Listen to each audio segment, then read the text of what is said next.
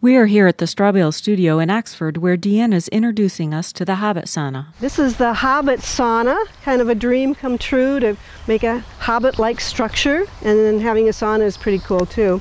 And this building was done last summer, 2013, in a 2-week workshop and then continued on into the fall some.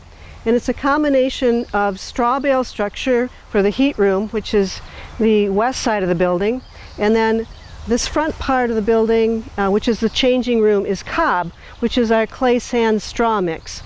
And people traditionally made a whole wall system out of clay sand and straw. It's like adobe, except it's not made into bricks. It's just pushed together and worked together into one monolithic form. Not so good in this climate because it's cold. It doesn't have any insulation. But we wanted to demonstrate cob because of the building class, so it's a combination. You can see the stone foundation, some of our finished plasters being tried out by people.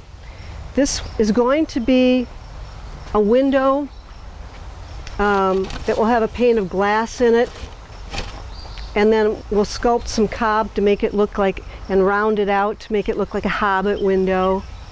And then especially wonderful is the evolving green roof.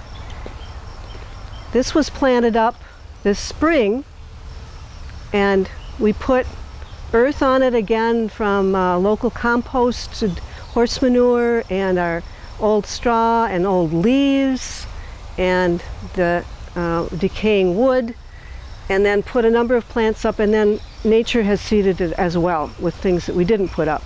So I think it's doing very well. It's out in the full sun. I didn't know how it would work out, but no problem. This July, we're going to be doing a course to put an addition on the south side. It'll have a lot of glass, you know, south-facing glass. You can bring in heat, and that'll be another changing room, possibly a little place to camp overnight, you know, have a little bed in there maybe.